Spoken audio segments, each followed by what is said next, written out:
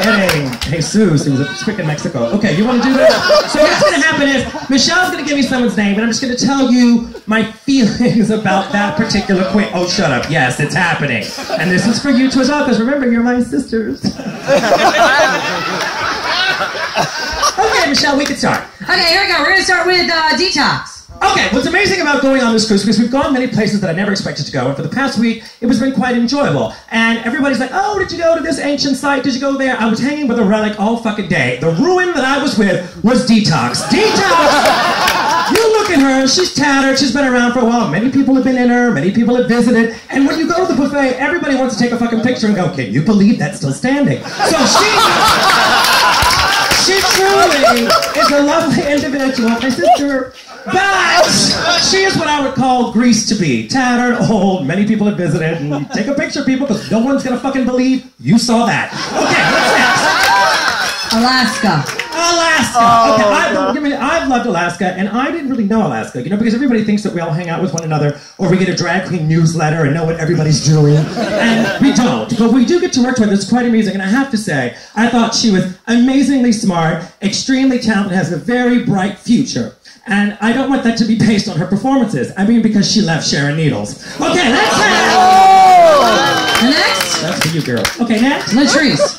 Latrice, now. Latrice Royale is my good time gal. I love a bitch like Latrice, and I really wish that I would have had her in New Orleans during a hurricane. Because you know, if the boat goes down, you look for Latrice. Because, that's not being shady, it's not because she's big and she's gonna float. No, the advantage is, about it, is of course, if you do jump on top of Latrice, Greenpeace will find you anywhere near this boat. And, you know, that bitch is better, and she's always higher than the rest of us. So that is the individual you want to find. Latrice, don't hit me, bitch. It's all good. It's all good. You know I love you. That's the truth. I'll buy you grape juice later. Okay. Making her sound very butch. I know it does. Jinxie! Oh, Jinx. Let's just talk about Jinx for a minute. It's apparent white people that drink too much all of a sudden get orange hair, talking like that, and then end up having a dress that's 3 feet off the ground. Listen, she's a lovely individual, but she's a lot like Fox News. You just go, I don't believe it, but it's entertaining.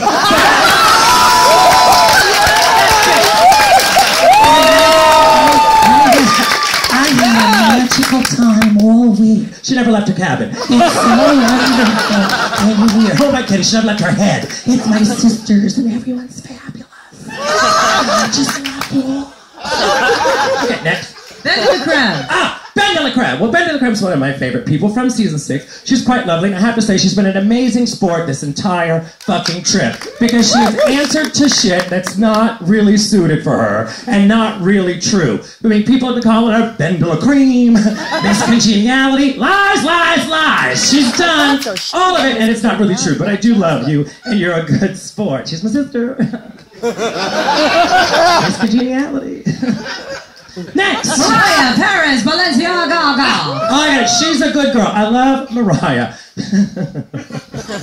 This takes a minute. Hold on a second. Because I got it. Yeah. You know, the good thing I gotta say, Mariah has been absolutely memorable on the ship, which we couldn't say about her on Drag Race. Which season? But anyway, she has found a way this trip to make herself memorable by wearing that lovely black and white printed maud vest that she's had on all fucking week. What did you fucking pack for? One ponytail holder, a cigarette, and that fucking macrame vest just sashaying around. Hey. All she had! She had that and a fucking dream. What's next?